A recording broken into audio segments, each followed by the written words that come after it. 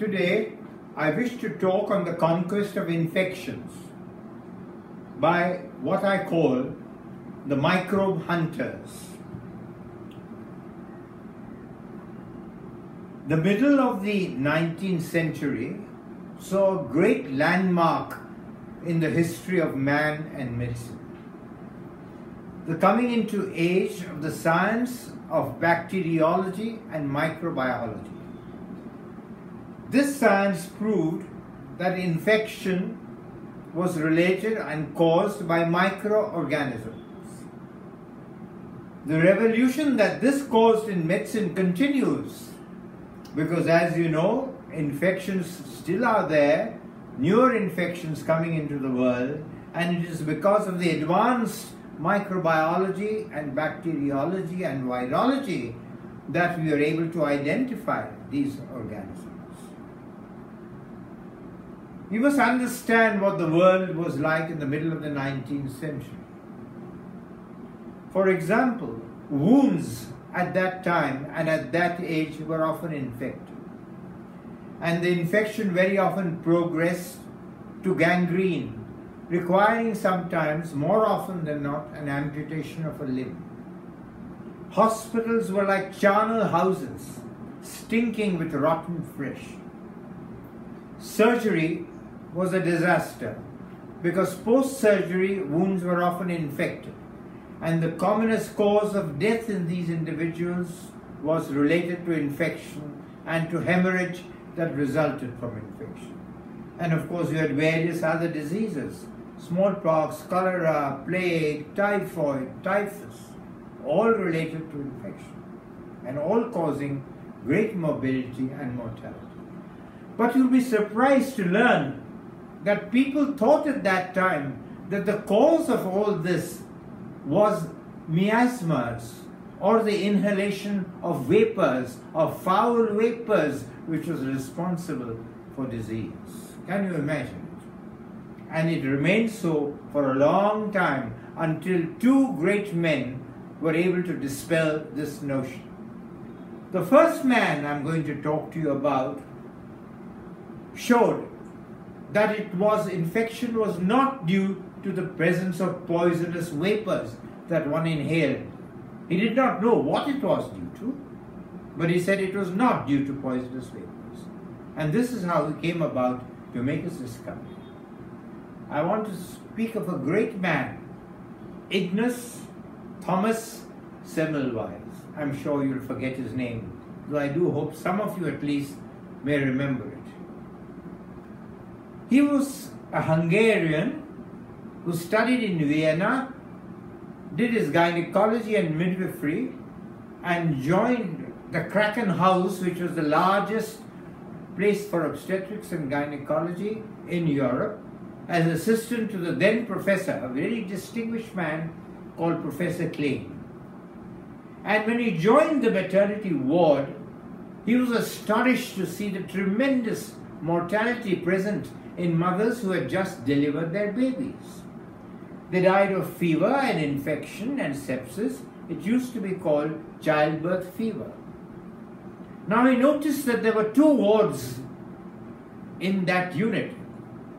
In one ward, the professor and his unit would manage mothers who had delivered, looked after them delivery and post-delivery.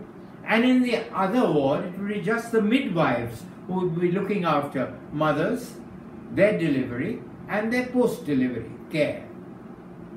And he noticed for some reason or the other that the ward in which the professor and his doctor colleagues were looking after these patients, the mortality was much higher than in the ward which was managed by the midwives. And he wondered why. He was astonished. And then he made one cute observation. He noticed that these professors and doctors managing the mothers after delivery, when they first came to the hospital, went first to the autopsy room to do the autopsies of all the mothers who had died previously, and then came to manage the mothers in the ward, whereas the midwives never entered the autopsy room. Therefore, he felt that there was a connection between the high mortality in one ward with the autopsy room. Very distressed, he went for a short break.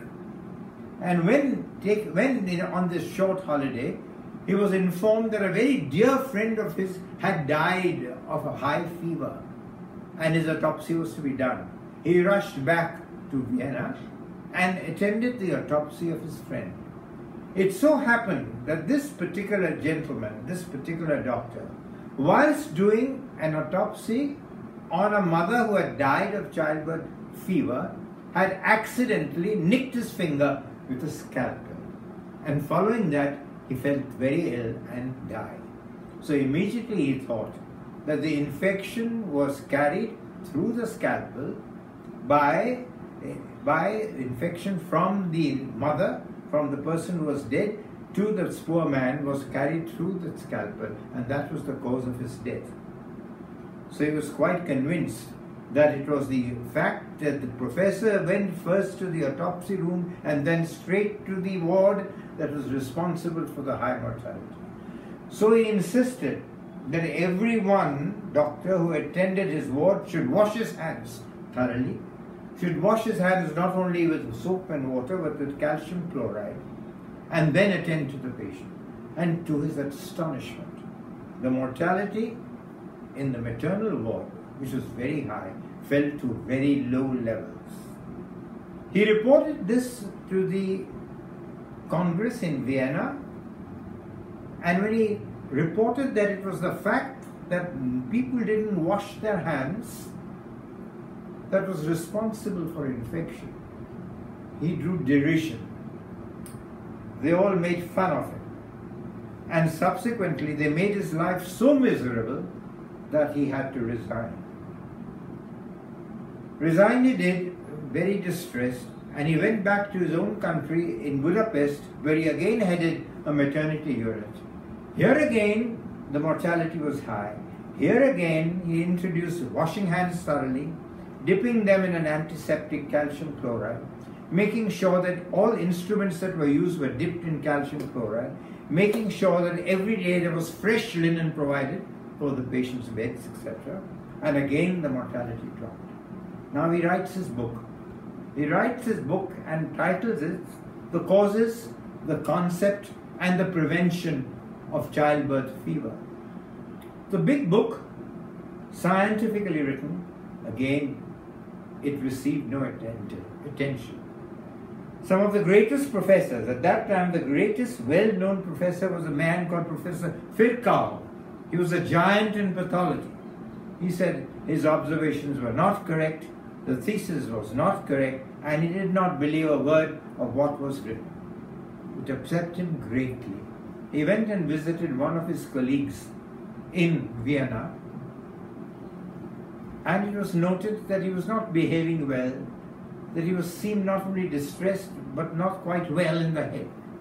After a time, they placed him in an asylum and he died there, the cause of which was not quite known. So that was the end of him. It was then realized, many years later, almost 20 years later, that he was right. And that washing hands was the most important thing in the prevention of infection. And it is even more relevant today than what it was at that time. Because in a critical care unit, washing hands before you touch your patient, washing hands after you finish with the patient, most important for the prevention of infection. The unfortunate thing is, today, many doctors don't even touch their patients. So the question sometimes does not arise. But it's so important to wash hands to prevent infection. So here was a man, who had given, I think, one of the most remarkable service to humanity by a simple observation that washing hands prevented infection. 27 years later, in Budapest, they erected a monument to his memory, posthumously. What a sad thing. What a troubled life this great man led, never being recognized during his lifetime. But then, what can be a greater reward than the benefaction that he had given to humanity? What could be a greater reward than that? And what more could a man of medicine desire than that? The service that he had done to humanity, it was remarkable. This was Thomas Ignace Semmelweis. I'll tell you now how a great man proved that it was bacteria, organisms which were responsible for infection. His name was Louis Pasteur, one of the greatest Frenchmen ever born. He was born, I think, in the Jura, was in college in Besançon, and studied in the École Supérieure in Paris. Studied chemistry, a chemist who benefacted humanity and medicine.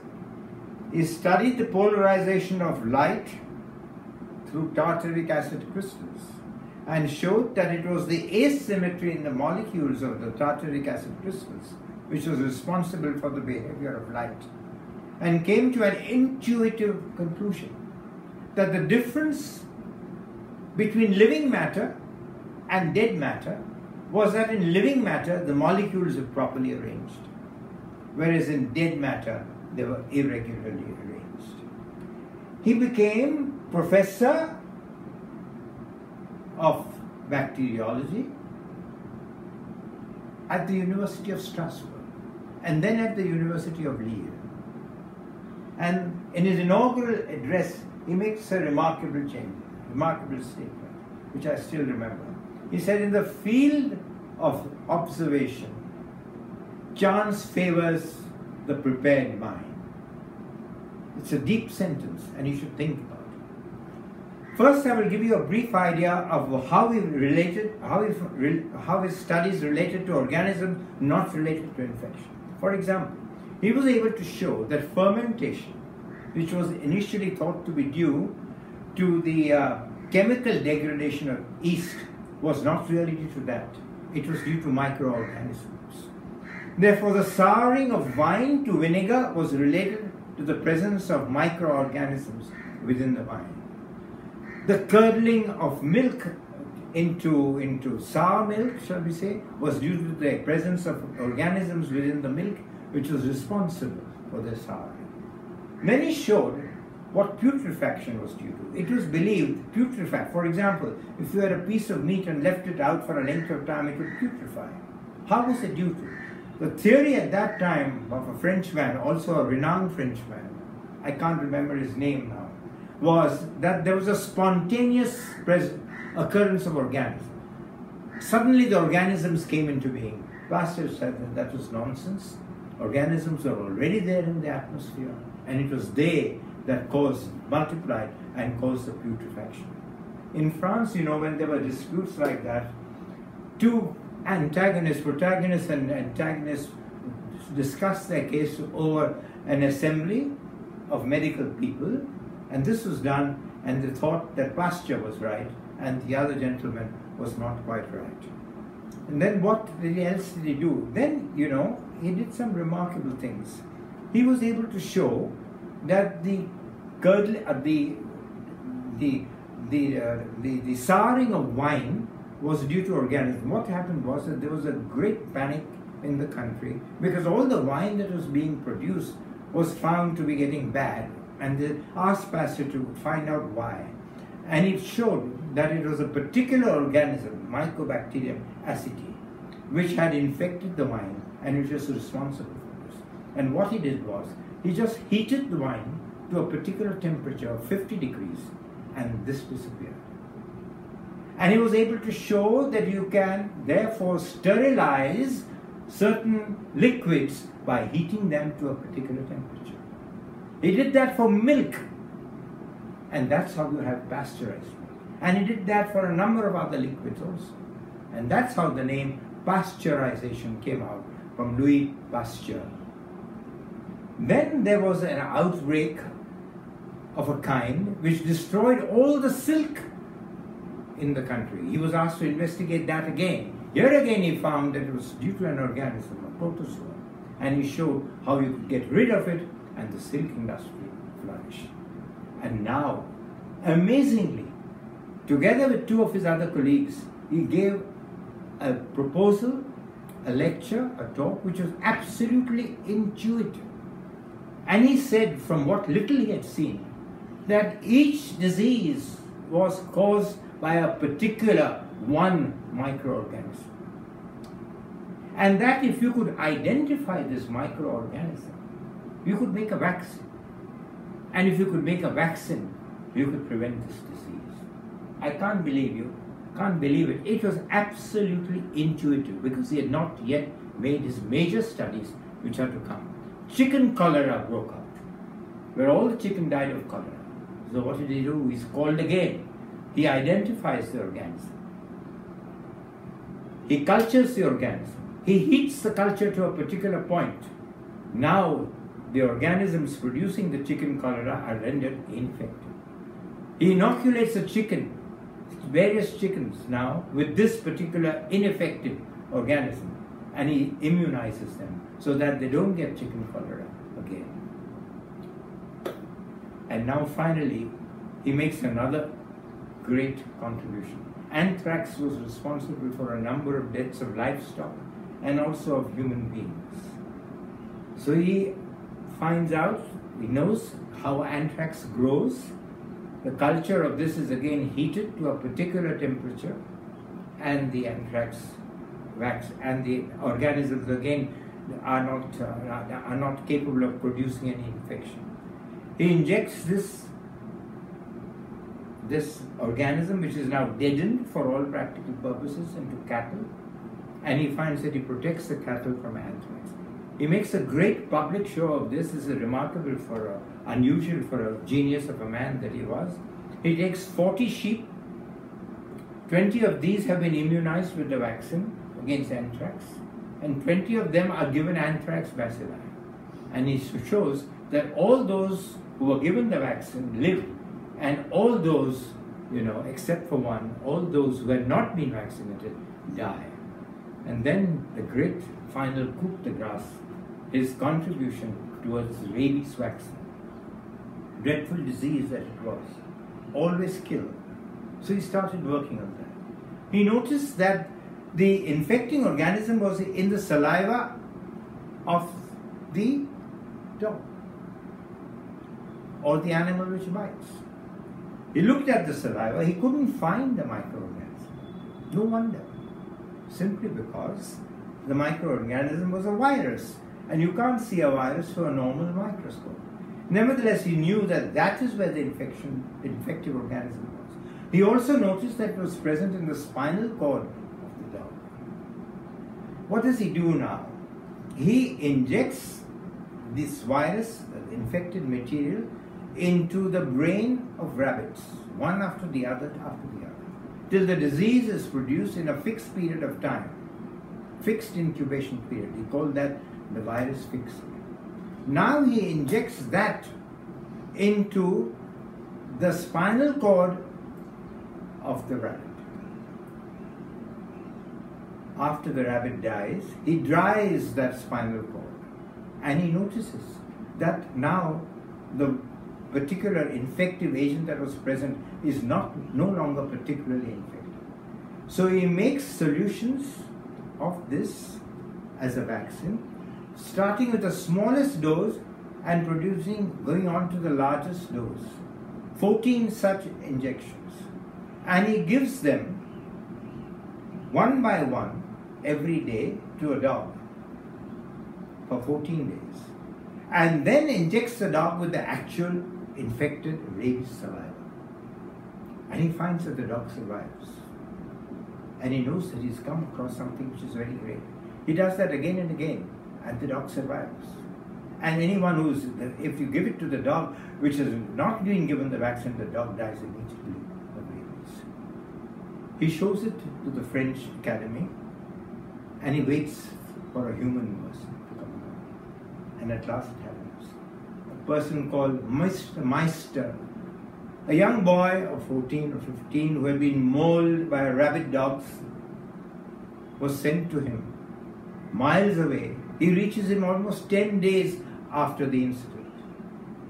With great trepidation, Pasteur uses this vaccine on this boy. starting with a small dose, increasing the dose, every day like this, till on the 14th day, he receives the maximum dose. He waits with bated breath. Can you imagine the turmoil that must have gone on in this man's mind, not knowing whether this was going to help him or whether it was going to kill him? If he did, the boy developed rabies, it would have been an end to a brilliant career. But he was a man of great courage, strong conviction. He was a man who had a great destiny ahead of him. The boy lived. The boy lived. Sometime later, another person comes, mauled by wolves, again brought to him in the same manner. He does the same. And again the boy lives. The boy lives. The drama between Meister, Pasteur, and his vaccination spreads all over the world. The anti-rabic vaccine becomes absolutely worldwide for the protection of rabies and is a great boon to humanity. Here was a great man, and he was recognized during his life. Well, they built a huge institute, the Pasteur Institute, to honor him, even when he was alive. It was at this Pasteur Institute, by the way, that the numerous viruses have been discovered, including the human immunodeficiency virus, the HIV virus. He gathered around him a large number of great people who carried his name and carried his research forwards. It's amazing that at that time, a newspaper sent out a message or a questionnaire to all its readers. Who do they think was the greatest Frenchman ever? And you'd be surprised that they named Pasteur first, then Napoleon, and then Charlemagne. That was the greatness of the man. These are two great men who have done a lot in medicine. But remember, Pasteur was not a doctor. He was not trained in medicine. He was a chemist. And it was a chemist, therefore, who rendered this service to medicine. And there are many other people who are not trained in the medical profession, who are outside the medical profession, who have also rendered great service